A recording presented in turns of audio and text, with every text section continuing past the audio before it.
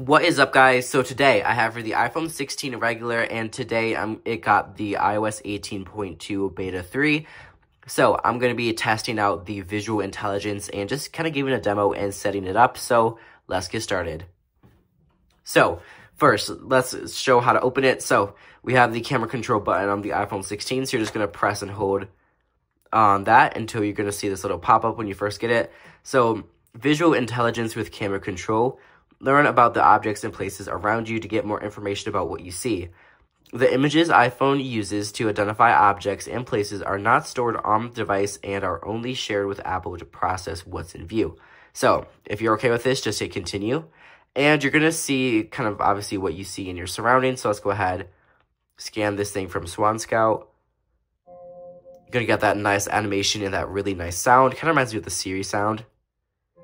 Just slightly different. Oh, I'm going to have to reopen that. So, yeah, just long press. Okay, it's going to automatically search. So, just hit the search button. So, tapping the search icon, so that little icon, searches Google for similar images by capturing and sending what's in view. Google's terms and conditions, you can do whatever or not now. And let's just hit continue. So, searching with Google.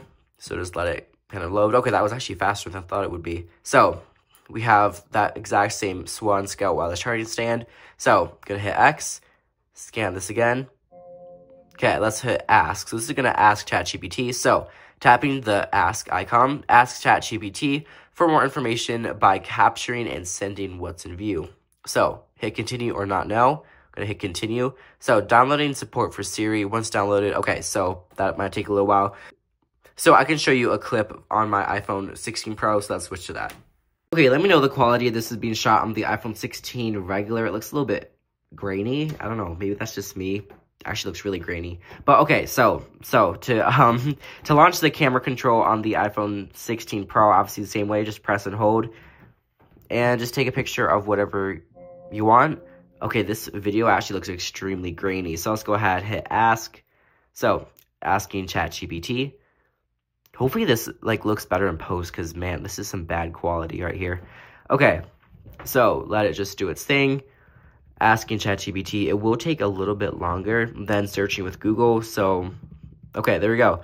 This image describes a wireless charging station. Oh my goodness, station by Swan Scout, likely designed to charge devices like Apple AirPods and possibly other QI compatible items, which is just what is it, Qi 2 charging, I think.